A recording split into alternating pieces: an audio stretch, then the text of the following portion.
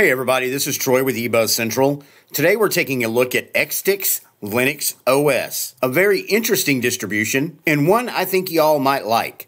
But before we get started, please don't forget to like, subscribe, or follow my channel. Doesn't cost anything, and if you end up not liking me, you can always unsubscribe. If you like what the channel's doing and you like the videos, you can support us by buying us a cup of coffee, or better yet, becoming a patron to the channel over on Patreon. Those links will be in the description below. First thing we're going to do is zip on over to their website, which is xtix.se. I'll be sure to include that link in the description below. And you've got a manual and you've got a PDF manual right here. You can look at that or you can download it so that way you've got it should you have any questions or should you might need to look something up. If you scroll down, it's got about Xton Linux, contact, download, and then of course Xton Android, and then USB install. If we come down a little bit further, this is their announcement about ExTix 21.11, the ultimate Linux system. It's actually based on Ubuntu's 22.04 LTS. So they're basing their operating system on something that's not even in beta yet. It's got the LXQt desktop environment, and we're looking at a snapshot that has kernel 5.14.12. And if you scroll down, it's got some other information you might be interested in. So it's a pretty straightforward website, nothing flashy, just base information that you need or base information that you might want. So what we're going to do is go ahead and close out of the website. And if you download it, throw it on a USB, put it in a virtual machine and boot it up, this is the screen you're met with. You've got one panel, it's on the bottom. And if you right click on the desktop, you get create new, paste, invert, hide desktop items, create launcher, desktop preferences. Let's go ahead and check that out. And you've got your general preferences right here. Icon size, label text, spacing. Of course, you can adjust the background. I kind of like the one that's there, but let's see what else they might have. It looks like they have some pretty cool looking backgrounds. Let's just change to this one, see what that might look like. And there's a different background. I like that. So I'm just going to leave that up. That's different. And then you've got a slideshow. If you have a folder that has specific wallpapers in it you want it to put on your system, all you got to do is go in here, enable it, go over here to browse and point it to that folder, and then advanced. If you want icons on your desktop, you can click home, trash, computer, network, and then you could apply and they would all be over here.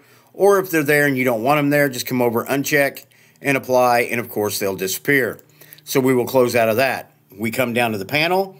On the right-hand side, you've got power, you got date and time, you got your USB, you got notifications. If you bring those up, just tells you when I booted in, it went to default monitor settings.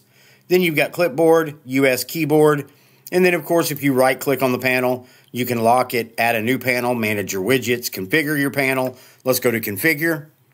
Now, if you wanted to make your panel a little bit bigger, you could do that here if you wanted. You could go up. As you can see, the panel's starting to get bigger on the bottom. And then if you wanted to adjust your icon size as well. And then alignment, you can align it to the left, center, right, position, bottom of the desktop. If you wanted to take it to the top, you just click, it automatically moves. You can pretty much put it right, left, anywhere you want it. I'll go ahead and put it back on the bottom. And then font colors you can change, background images, and then widgets. You can add widgets down here to your panel if you would like. That's up to you. You can set that and adjust that to your preferences. Let's go ahead and close out of that. Come down to the left side of the panel. We've got File Manager. Let's go ahead and open up that. That should be PC Man, which it is. It's just a nice little file manager. Lets you get things done. Stays out of your way. You've got your usual suspects over here. And then, of course, your home folders here. You can change that to an icon view or a list view or a list with details. I'm going to go ahead and do the smaller icons. And then, of course, up here you've got which directory you're presently looking at. We're on the home directory. Let's go ahead and flip it to live, and it shows us that. This should be PC Man File Manager, like I said, and it is PC Man FM Qt, version 0.17.0. Just a good, solid file manager. Let's go ahead and close out of that. Come back down to the bottom. We've got Terminal. Let's go ahead and open that up. Let's go ahead and see if they have HTOP installed out of the box. They do not. Let's see if they have top. And they do. At present, I have 2 gigabytes of memory issued to this machine. We are presently using 398. This is lightweight, guys. If you've got newer hardware, but it's got lower specs, you put this on it, you're going to fly. And if you've got high specs, it'll really fly. And then, of course, if you've got older hardware and you need to get things done and you want to reuse that older hardware, you put this on it and it will perform quite well. So we'll go ahead and close out of that. Come back down, we've got Firefox, you've got the Lxqt installer, you've got GIMP installed out of the box, and then, of course, Synaptic Package Manager. Let's go ahead and move Synaptic over. Let's go ahead and maximize it. Now, right here, this is where you're going to come if you want to download applications and software. Right here, it gives you a list of all. Down here, you've got sections, status, origin, custom filters, search results, architecture, and then, of course, certain categories. For video software, you can click there, and it will show you what you might have already installed or what you need to install. And then, of course, if you wanted to, just come up here, do a search, put in the specific app or software you're looking for, search. When it comes up, just mark it for installation. Once it's marked, come up here, click apply, and you'd be able to install it on your system. So let's go ahead and close out of Synaptic. Still one of my favorite managers for software and applications. Let's come down here to the ExTix app launcher. And you've got accessories. You've got Arc, Emacs, Emacs Terminal, Featherpad, which is a good text editor, Clipper, graphics. You got GIMP installed out of the box, LX Image, Screenshot, Internet. You've got Firefox, Programming, Emacs. You've got Pulse Audio Volume Control, System Tools, Lxqt Installer, Lxqt Snapshot, QPS, Gparted, Preferences, LXQt Settings. Let's take a look at that. And your configuration center pops up.